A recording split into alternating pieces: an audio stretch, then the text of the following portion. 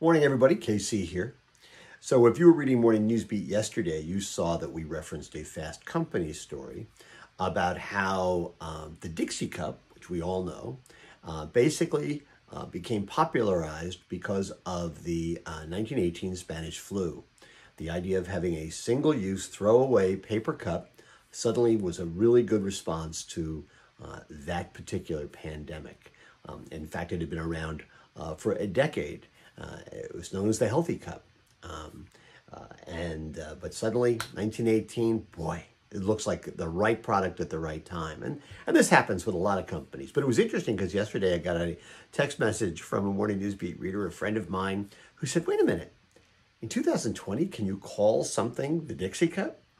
That's a really good question. I mean, we're living in a time where the Dixie Chicks changed their name to the Chicks. There have been rumors about Winn-Dixie wanting to change, perhaps being willing to change its name down the road. I wouldn't hold my breath for that one, by the way. But I decided, I wonder why do they call it the Dixie Cup? Was it reflective of some sort of racist heritage that we don't know about? And it ends up that the people at this Healthy Cup company, they basically had a building in New York City that was next door to a building called the Dixie Doll Company. And there is no reference to, there's no explanation of why it was called the Dixie Doll Company, except for when that guy opened up that business, the name Dixie was already on the building. And so he wanted to save some money, so he called it the Dixie Doll Company. Then when the Healthy Cup people were moving next door, they really liked the name, especially because I guess French currency sometimes was referred to as Dixies and was considered to be really reliable.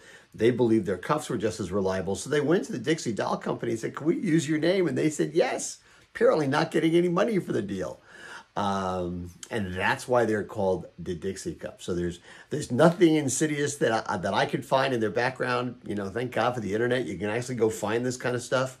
I'm sure somebody will suggest at some point that maybe they need to change their name, but they clearly don't have to.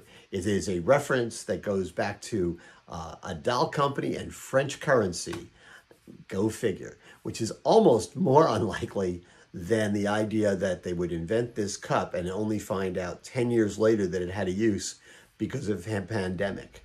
And I continue to ask the question, what's out there right now that has not seemed particularly useful, that we're going to say, oh boy, it was the pandemic of 2020 that really set that company on fire. One example obviously is Zoom, but there will be others. Just as I believe that there will be retailers who will find that during the pandemic of 2020, it forced them to be more innovative, to do more things, to try more things, to keep up with a very fast-changing consumer population and consumer needs, and they really found their stuff.